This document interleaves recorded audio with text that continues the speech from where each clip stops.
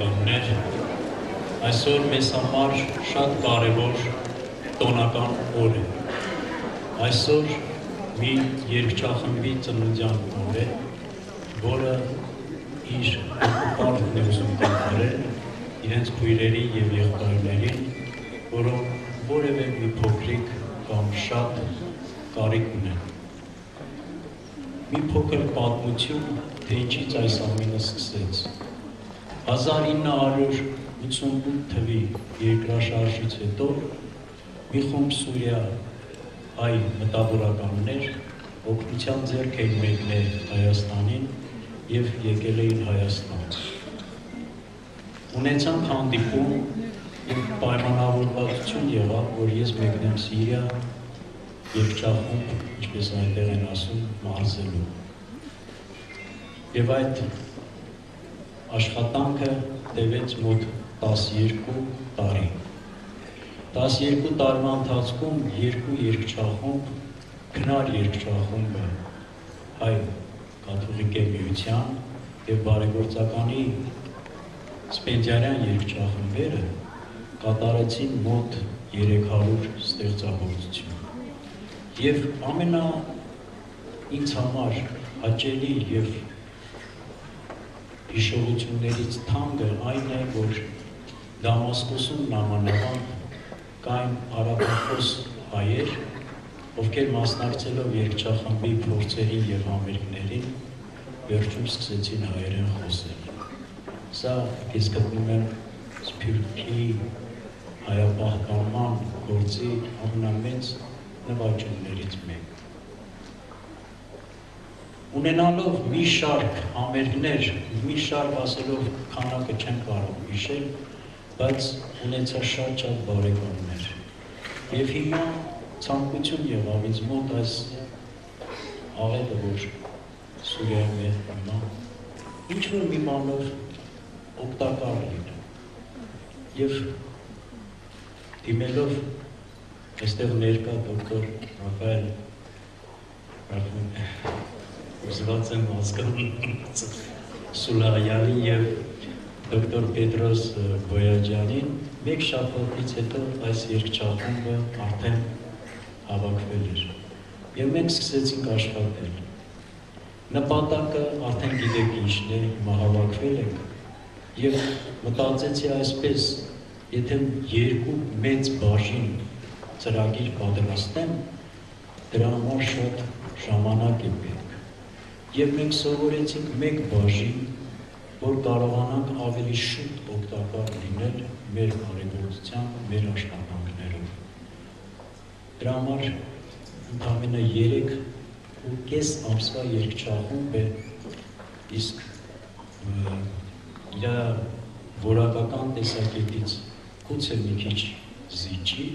բայց կատարվեց մեծ աշխատանք, որի համար ես հայտնում եմ բոլորին իմ շնորհակալությունը։ Սկսենք մեր համերգը և առաջի համարը, որ կլսեք, դա Տիգրան Մանսուրյանի Չարենցի խոսքերով «Ես իմ անուշ Հայաստան» ստեղծագործություն։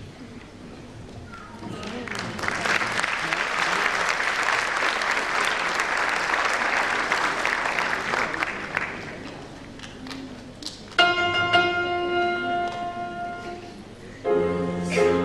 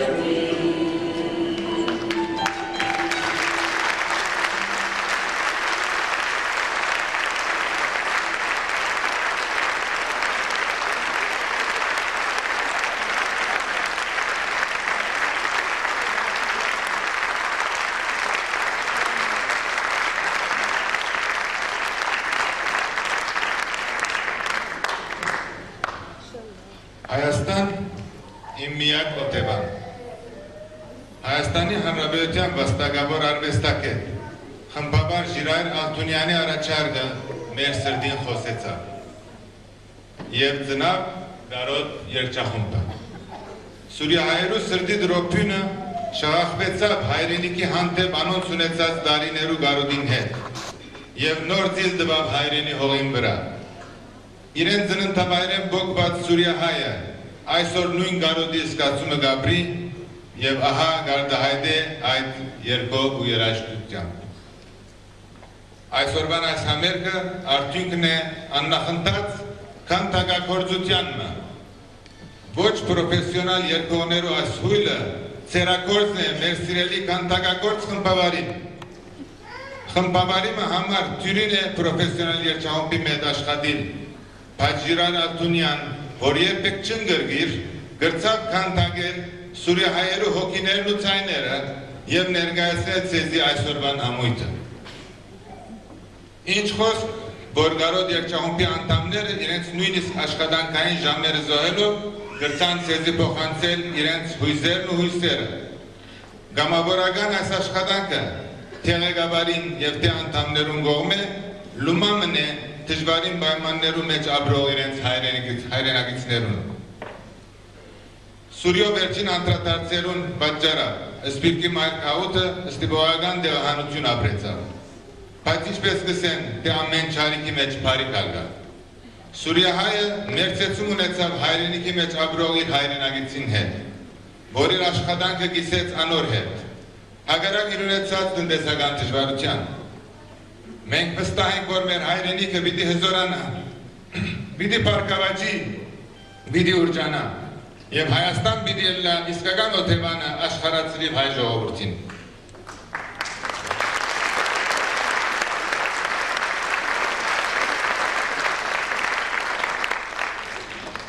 Մեր խորի շնորհակալությունը կհայտնենք Հայաստանի Հանրապետության Սպիրկի նախարարուհի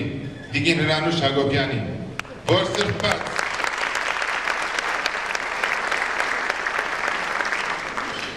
սրբած ընդունեց մեր առաջարկը հովանավորելու այս համերգը եւ դրամատրեց ազգայեցիկ դադարասրահը։ Շնորհակալություն Հայաստանի Հանրապետության վաստակավոր արվեստագետ Ժիրայր Ալթունյանին, խմբաբար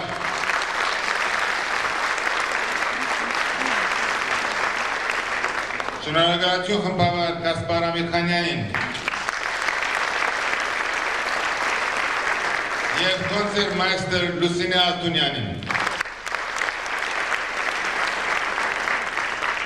Հատուկ շնորհակալություն նաև Հայաստանի երաժշտական ընկերության, որ մեզի դրամատրեց իր կենտրոնադեղին ու սրահը երգչախումբի փորձերը անցկացնելու համար։ Garod երգչախումբի հիմնադիր մարմին դոկտոր Պետրոս Բոյաջյան, Հրայր Ագիլյան, Բենթի Մինասյան եւ Ռոբերտ Սուլայան։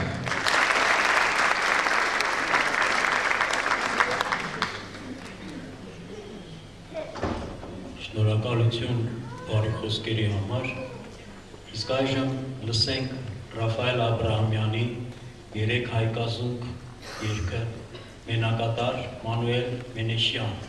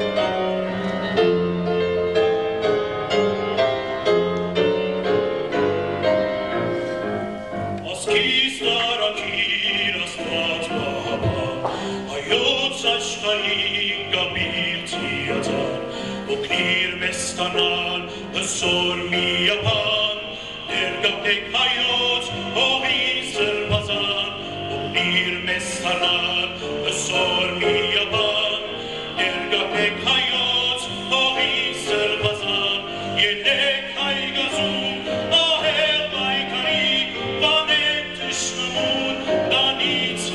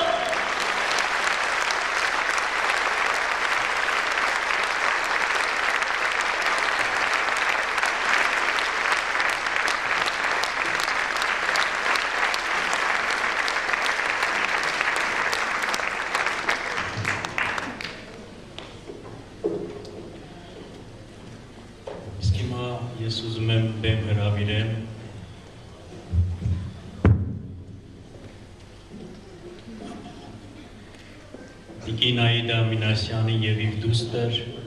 Արդու Մինասյաններին և պետք է լսենք Համուսայանի ախր ինչպես վեր գնա բանաստեղծությունը։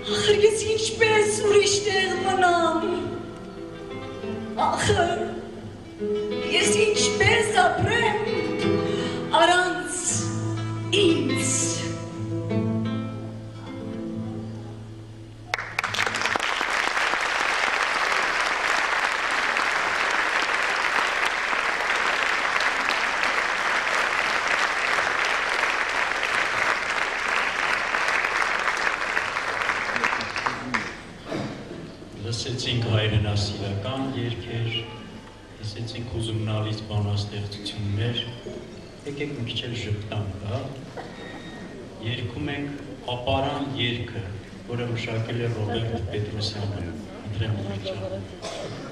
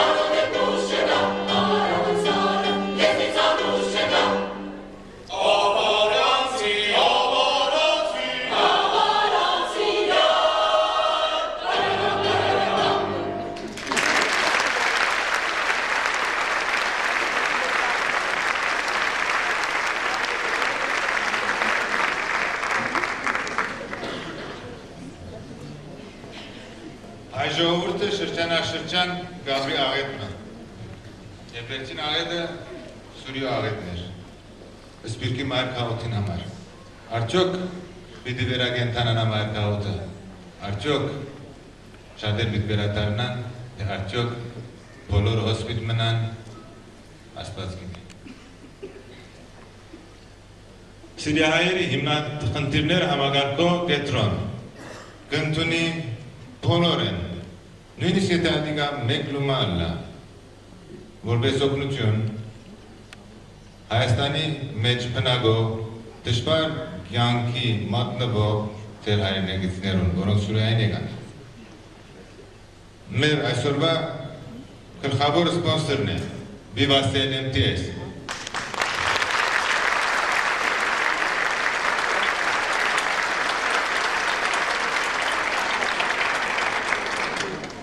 Շնորհակալություն,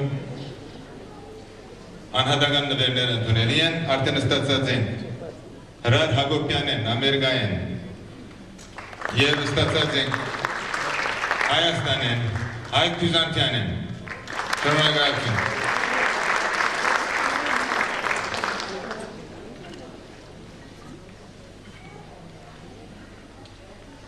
Հիմա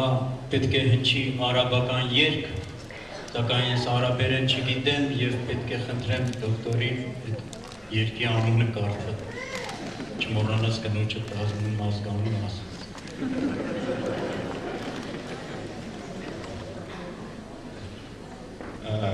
Բոլորդ գիտեք, անոնք որ Աշուրթալեբ Գաբրեին, գեղեցիկ երգ էինքը, Ֆերուզի երգեր, կան Աննա Տախոն, Որքան գեղեցիկ էին այդ գիշերները, երբ սերը մեզ կսպասեր, ինձ տեսնելու գալիս էին գիշերային անտորության և ջուրերու գարգաչյունը մեզ կտաներ հերուներ։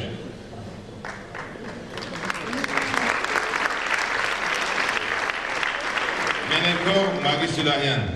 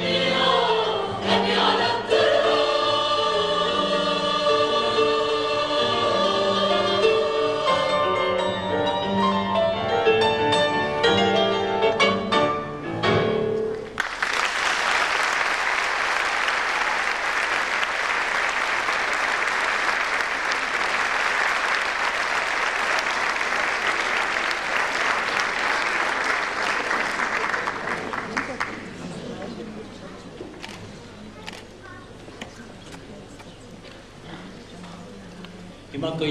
կհնչի մի պարզունակ երգ տղազավեն և ծաղկակա, թե ինչի համար երգից հետո կպատմեմ ձեզ։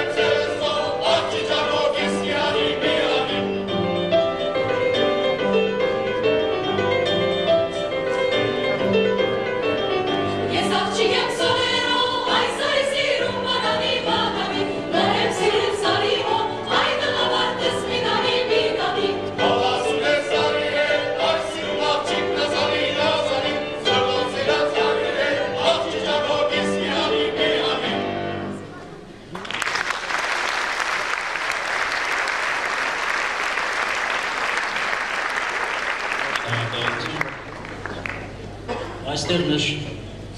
հնչեցին շնորհակալության խոսքերը Սփյուռքի նախարարության հանդինս նախարար Հրանուշ Հակոբյանին և երաժշտական ընկերության, որը ես կուզենայի մի ուրիշ ձևի այդ շնորհակալություն ասել, գիտեք, մարդ թևավորվում է, երբ որ զգում է ինչ-որ մի հոգատարություն։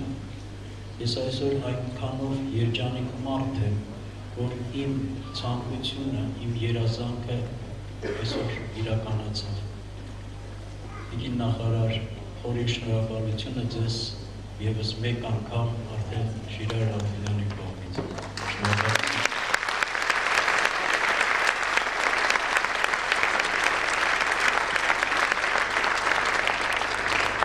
Սիրելի Դավիթ Ղազարյան, ես նշում եմ այս անուն ազգանունը, որը երաժշտական ընկերության նախագահն է, որը մի վայրկյան առանց կասկածելու ասեց. Ժիրայր ջան, դահլիճը քոնն է, ինչքան ուզում ես պարապի եւ աշխատի։ Շնորհակալություն երաժշտական ընկերության նախագահ Դավիթ Ղազարյան։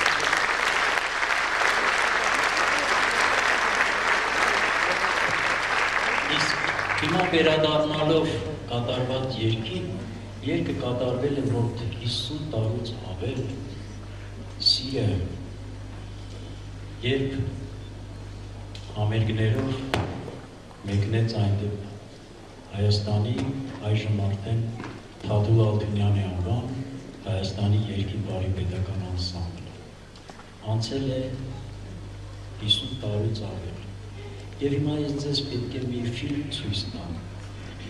որը նկարահանվել է երկրորդ այցի ժամանակ 1964 թվականին եւ ուսմունքով կարելի է անընդհատ նայել եւ զարմանալի չի լինի, եթե դահլիճում ինչ-որ մեկը տեսնի իր մեծ մամային, մեծ պապային, գուցե ինքը իրան տեսնի, երբ որ գուցե դպրոցական տարիները, որ այստեղ ներկայացվում են, հիմա այդ մարդիկ արդեն 60 մարդիկ են։ Խնդրեմ վայելեք նաև երկի թևերով փոքրիկ ֆիլմ։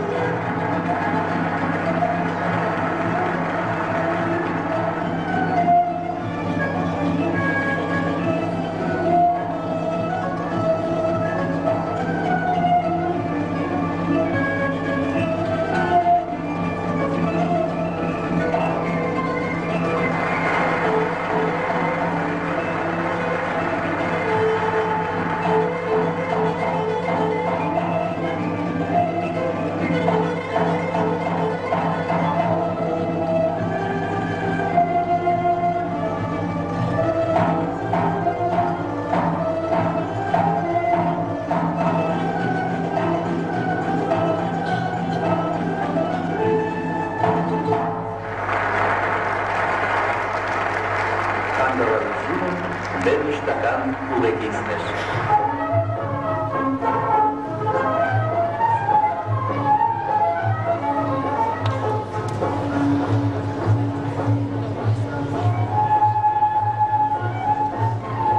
Բարոշտի համար նշանակալի զոր է, նա իր հայրենակիցների հետ է։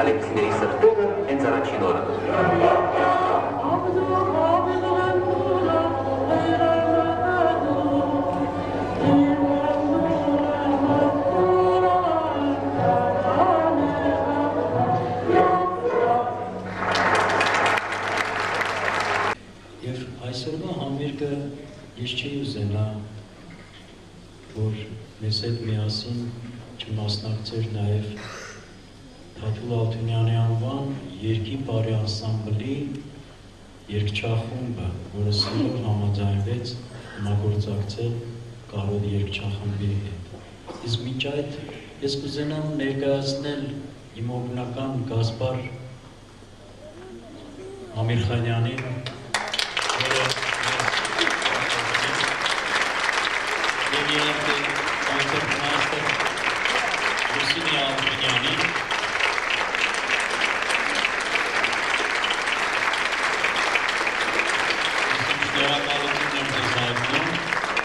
ցանկանում եմ ստեղծագործական նորանոր հաջողություններ։ Իսկ հիմա խնդրենք երկի բարի անսամբլի երգչախումբը գապեն։ Համեցեք։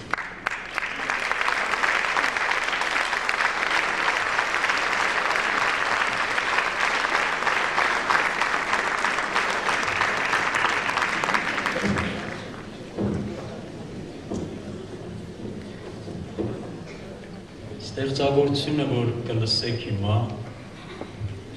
գրել է Հովհաննես Բադալյանը, Սարերի հովին մերն եւ մշակել է ինքը Թադուլ Ալթունյանը։ Համեցեք։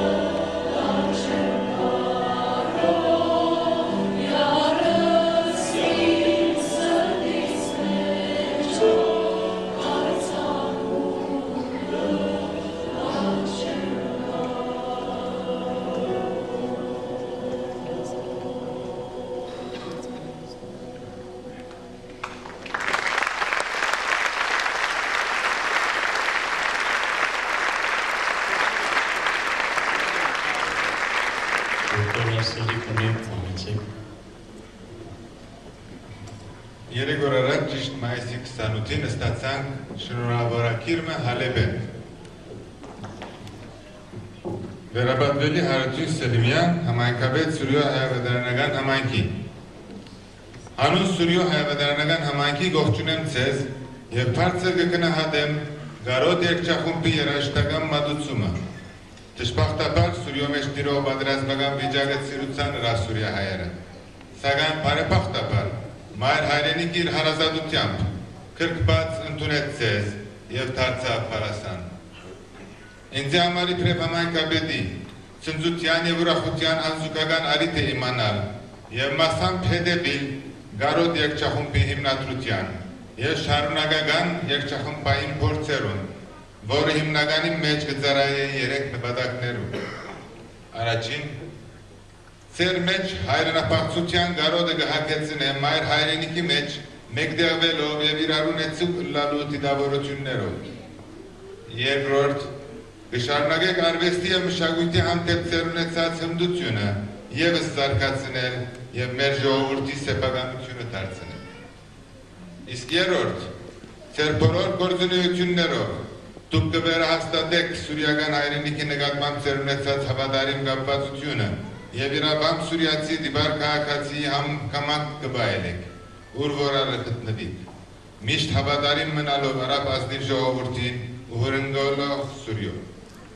Վերջապես, իսրդեք շնորհավորեմ Գարոդ երգչախումբի հիմնադիրները,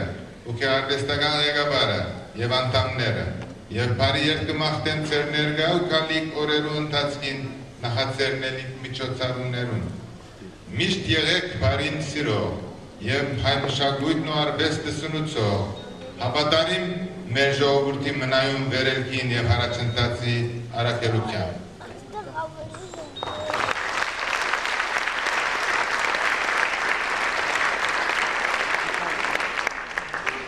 Այժմ մենք կավարտենք մեր ելույթը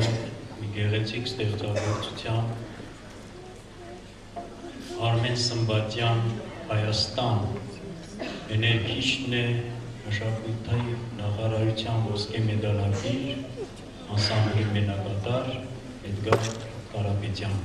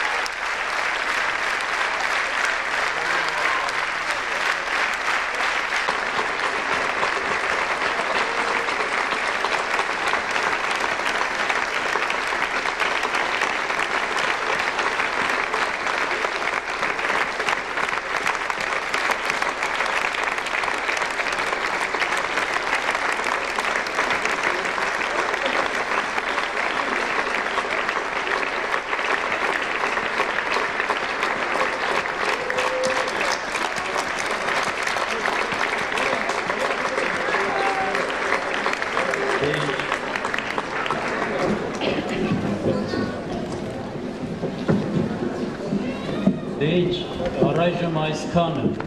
ինչքան հասցրեցինք, այդքան էլ կատարեց։ Եմ գարավիրեմ դոկտոր Պետրոս Պայաջյանը, որ հիմնադիրներու և անդամներու կողմեր երախտագիտությունը փոխանցե մեր քանդակագործ ղեկավարին։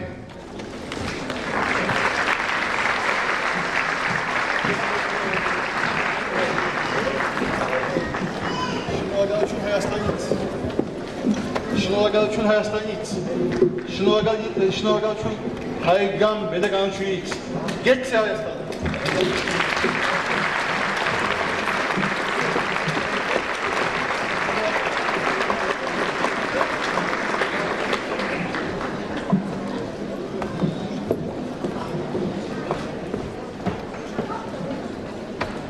Նշանակի փոքր մի նվեր։